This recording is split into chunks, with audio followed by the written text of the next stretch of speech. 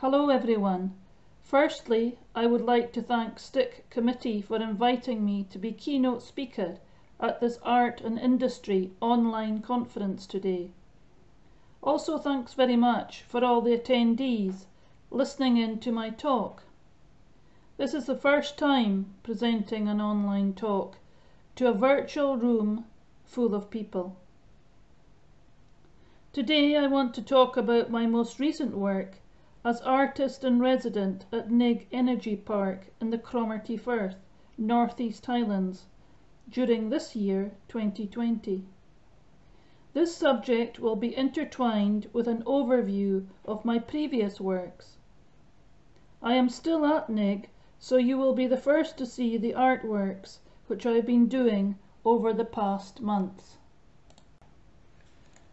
I am most known for documenting the North Sea energy industry, and as a reminder of the geographical layout of the North Sea, here is a map which marks out the central and northern oil and gas offshore fields and the renewable energy projects within the Scottish waters which I've been associated with. You'll hear me talk about Murchison, Brent, European Marine Energy Centre, Beatrice Wind Farm Demonstrator Project, and I've also marked a red star where I am, Achevandra, near Dornoch and the Dornoch Firth, and a blue star for Nigg Energy Park at the mouth of the Cromarty Firth. For me, it is important to record these industrial landscapes, which has shaped and changed our world using old-fashioned pencils and sketch pads. Official corporate new media technology dominates the portrayal of this industry, controlled by the companies involved. Artists see and observe the world differently, creating different outlooks and personal impressions. At times I am a fly on the wall in these remote, extreme environments, privileged to be writing my on-site diaries and drawing my visual experiences. Very few artists have experienced and recorded the North Sea oil industry at first hand. 3 interesting all-female made one-off residency visits offshore. Faye Godwin in the 1970s, Kate Downey in 1988, and Fiona Carlisle in 2005. I have now come full circle, returning in 2020 to Nigg Energy Park. This area is full of my childhood memories, and it was here that as a young artist in the 1980s I drew massive oil platform jackets for the North Sea oil fields being fabricated by a workforce at times of up to 4,500 men. I want to set the scene and take us back to the 1970s, my childhood where I was born and brought up on the Black Isle. It is where during this time this area's social and geographical landscape changed exorbitantly. With the discovery of North Sea oil, its boom hit with a bang, and it became my contemporary Highland landscape and environment. 3 massive construction yards were sited on the Highland mainland: Nigg, Artic, flanking the Black Isle on either side, Kishorn in Wester Ross, with Arnish on the island of Lewis. All in a space of a couple of years, thousands of workers from outside this area flocked to these yards. Also hundreds of local people rolled up. The Highlanders had to adapt to this radical change. Big money wage packets, mass influx of outsiders, housing developments, and with it came fast cars. 784, Scottish Theatre Company's touring production in 1973-4, The Cheviot, The Stag and the Black Oil, made a huge impression on me as a child when it was performed at a local village hall. It was a synopsis of our social history told by artist performers. It was a wonderful history lesson created in performance and song, because during my school years we learnt all about every other European country's history and not our own. During my undergraduate years at Gray's School of Art, Aberdeen, which is located on the outskirts of the city, my higher art education was far removed from the oil and gas industrial activities. Urban and rural landscapes were granite buildings and open countryside and hills. There were no organised drawing trips to the harbour or encouragement to look at or connect to this industry, Aberdeen being the oil capital of Europe. As art students, we existed in an unreal bubble.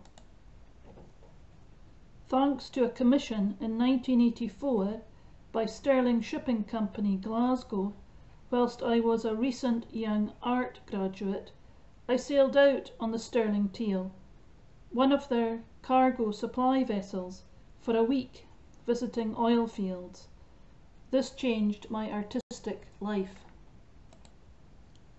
It had all the visual drama for an artist, the scale of the man-made constructions, out in the harsh, remote, natural environments, a tough man's machine world versus nature. I began to draw in these liminal environments where no other artist had been. I was allowed a glimpse into this secret world, and it all fell into place in a way, with influences from my own background and childhood. In 20 years' time, all 400 North Sea offshore installations will be decommissioned and removed. What will take their place? Vast offshore wind farms and tidal turbine farms. It's already happening now. Doggerland, a recent fiction novel written by Ben Smith, is set in such a future, describing a worker caught in the eeriness of these vast offshore energy farms. The general public have always found it hard to grasp and visualise of what goes on out there in the production fields. These installations represent an aspect of our contemporary age which many people have not thought about or have tried to ignore, that of the age of oil. Compared to other heavy industries like the shipyards, for example, on the Clyde, Glasgow and North East England, they became part of their cityscape. People worked, lived and breathed these yards. A whole community culture grew up around them, and when they were gone, romantic, nostalgic reminiscences have taken their place. With the oil and gas industry, people feel disconnected and not part of their lives, even if their partners are working in this industry. I take a quote from a chapter which I've written for an academic publication called Cold Water Oil, which is coming out soon. And in it I write, primarily it is the people and their work locations which are set in a time warp with no real visual time gauge, just sea, horizon and sky. It is at the cost of our natural environment. These man-made metal islands are in parallel, artificial worlds, comparable perhaps to confined, futuristic space stations. The workforce's expansive and colourful PPE, the clothes that they wear to work in, capture my imagination, from deep-sea divers gear to survival suits.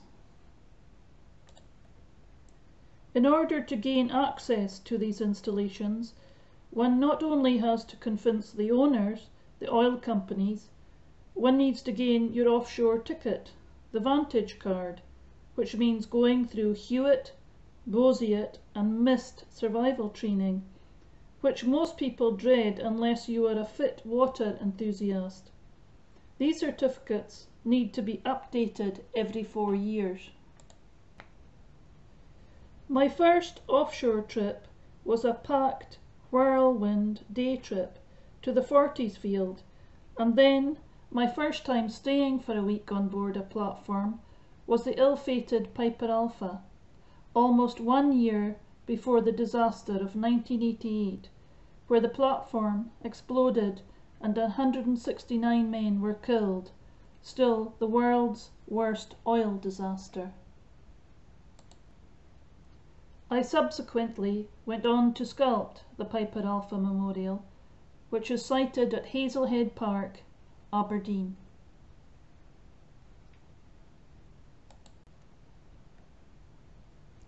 Over the years I have visited many offshore platforms, mostly in the northern North Seas. My written diaries are crucial in describing my artistic adventures, an intrinsic extension to my artworks. For further reading on this subject and my offshore and onshore site visits, there are 3 publications you may be interested in reading: Oil Work, North Sea Diaries, 1986 to 2004, Berlin publication, which is still available online, second-hand; Beatrice Works, Aberdeen Art Gallery and Museums publication; and Age of Oil National Museum Scotland publication, covering work from 2006 to 2017, which is available on the NMS online shop. And so too the Nigg Energy Park residency. I found myself returning to where it all started off for me, the Cromarty Firth. NEP site originally was the Highland Fabricators Yard, established by Brown and Root and Wimpey, United States companies, in 1972. 1.5 million cubic yards of sand and sandstone were bulldozed and taken away to create this yard.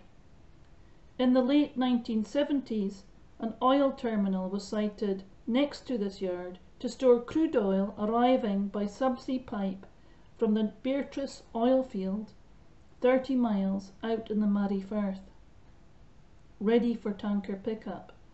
Incidentally, I visited Beatrice oil field in 2018, just months before it was shut down and abandoned. So would it happen today? Jobs versus nature, a perpetual conundrum. I can't remember what Nigg's landscape was like pre-1972, where part of this site had old First and Second World War Admiralty buildings, and this land, vast sand dunes and sandy beaches brimming with wildlife. I mentioned that the oil boom transformed this area, but looking back in the early 20th century, the Royal Navy established a base in this firth until the 1970s. In 1907, this firth welcomed 14,500 men, and with them came 20 torpedo boats, 12 battleships, 6 cruisers and 2 scout ships. Thousands more were stationed during the First and Second World War years. And it seems that this firth has always been an attraction for maritime activities of all sorts throughout the ages. NEP is now owned by Global Energy Group, and the CEO, being a local Invergordon man, Roy McGregor, is chairman of Ross County Football Club, known as the Staggies. As I walk around this site, there are moments of being very aware of what has gone on before. 50 years of activity, and of my own experiences here whilst drawing when I was a young art student. Almost 2 generations of workers have trampled this ground before. People I knew from my own childhood worked here, building massive steel platform jackets, the first being for the Forties field, the first field I visited offshore. This is where I drew in 1986-7 and returned again in 2006-7 to draw and document the Beatrice Offshore Deep Water Wind Demonstrator project. This demonstrator project was a world first in offshore wind and precursor to the £2.6 billion Beatrice offshore windfarm, now in the Moray Firth. My NEP residency duration is a year, and one would think that leaves plenty of time for me to draw on site. But there is so much activity that it is difficult to keep up with it all. The main activities on site are the refit of the well-safe Guardian rig for decommissioning work, the East Moray Offshore Windfarm, and Maygen Atlantis underwater tidal turbine.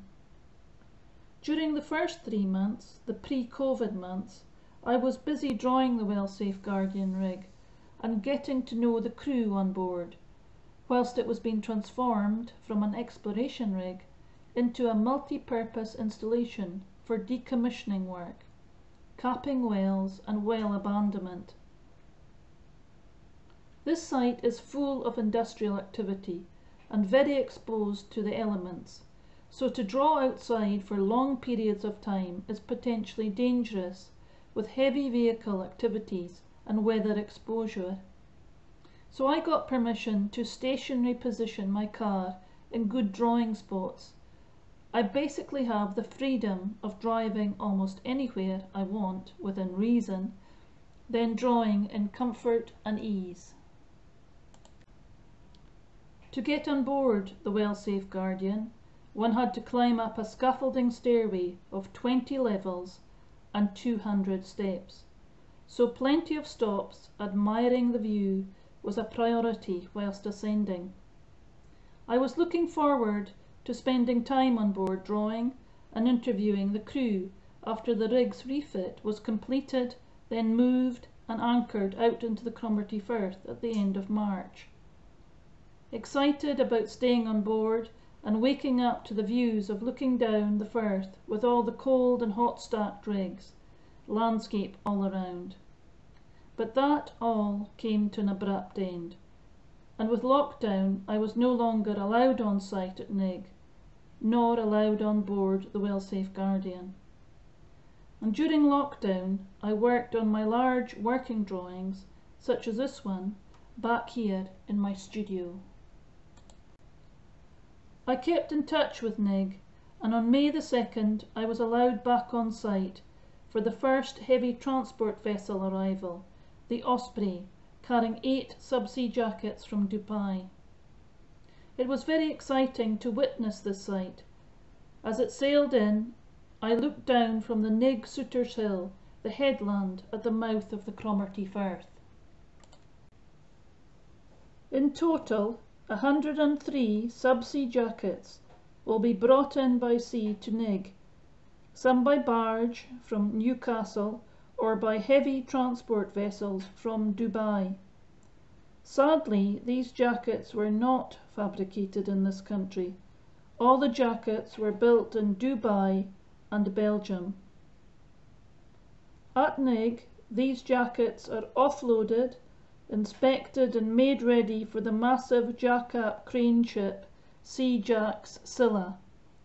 She lifts the jackets onto her deck and sails out to the Moray Firth and places each one onto their dedicated seabed spot. The scale of these structures and the jackets, symmetrical raw steel structures with acidic lemon yellow coloured tops, is a new imagery for me. Watching the operation of moving these 2,000+ ton jackets off the vessels and onto the quayside using giant SPMTs, self-propelled modular transporters, remotely manoeuvring these giant structures just like dinky toys. A selection of sketchbook drawings you see here are precursors for creating large coloured works. Meanwhile, in Shop 1, an exciting renewable energy machine is being built destined for Japan, the Maygen Atlantis tidal turbine. Its seabed test site is located in the Pentland Firth between the island of Stroma and the Caithness coast. Witnessing and being allowed access to draw this machine is a privilege, and there's exciting shapes to draw. Drawing this machine reminded me of test site visits to EMIC, the European Marine Energy Centre off the Orkney Isles coast, and in this slide you can see wave and tidal prototypes being tested.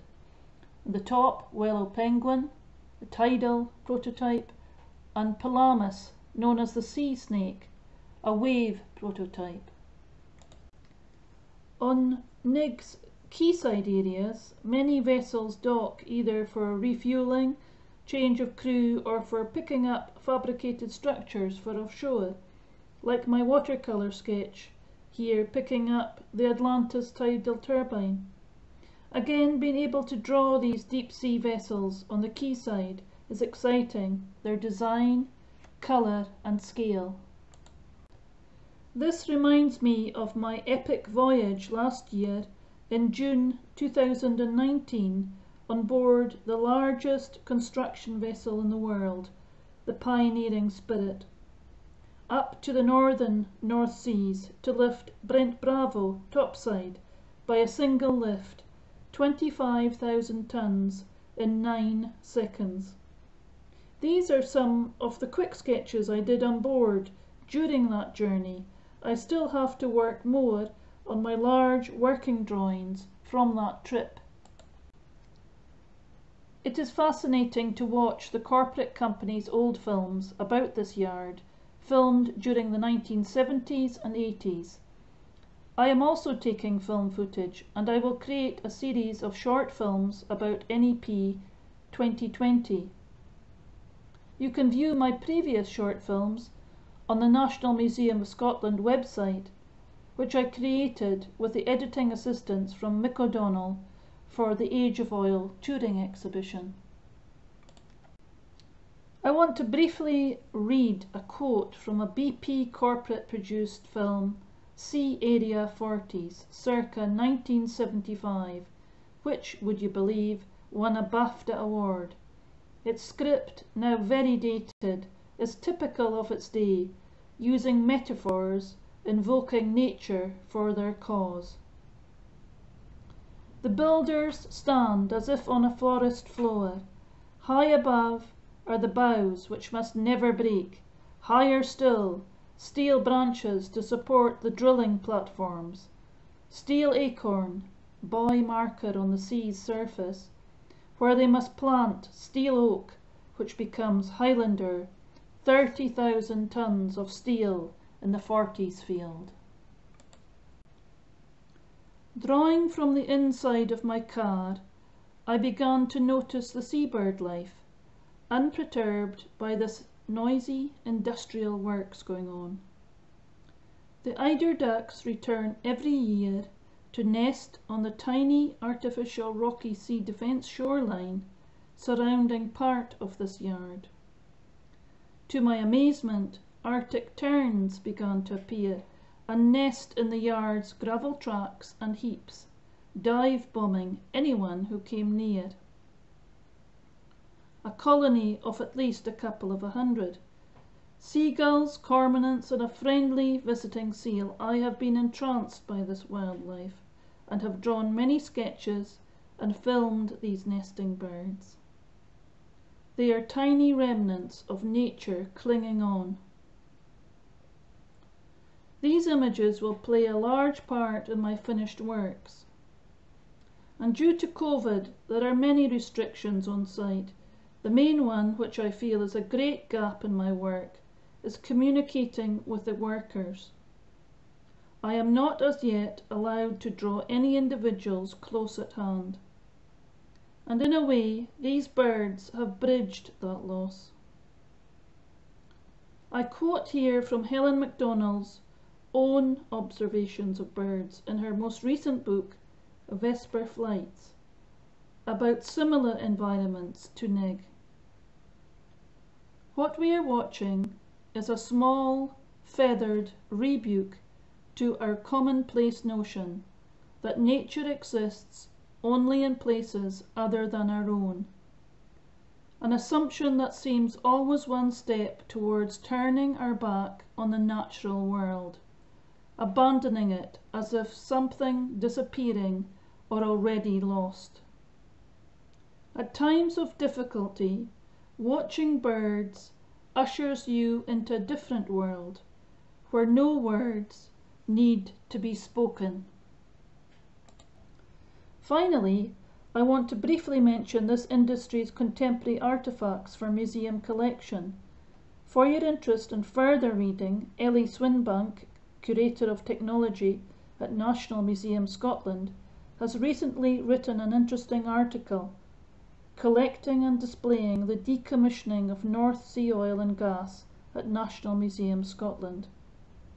And whilst on board platforms about to be shut down and broken up, I do self-initiated or sometimes self-inflicted recce's and have managed to save some interesting items, collaborations with National Museum Scotland and Aberdeen Maritime Museum, collecting, for example, Murchison's 10-metre flare tip for the National Museum Scotland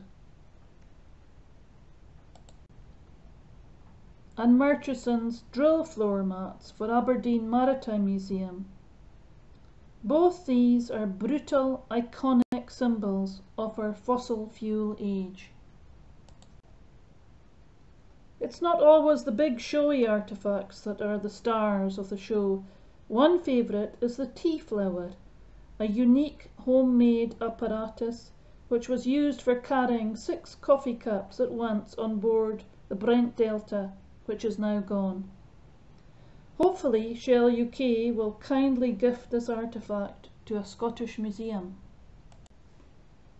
And as an end note, seeing the conference's theme is art and industry, and during this pandemic it is good to dream. And I would like to leave you with this interesting thought. I read recently in The Guardian about Centrale Montemartini Museum in Rome, highlighted by Mary Beard as one of her favourites. Some of you may know of it or have even visited. She writes, a collection of first-rate ancient sculpture set in a disused power station that still has some machinery. Placing museum artefacts and art pieces in industrial environments is certainly not a new and unique idea for museum practice. But finding an industrial environment like a decommissioned rig and creating an installation full of artworks, now that would be a great project to do. Thank you.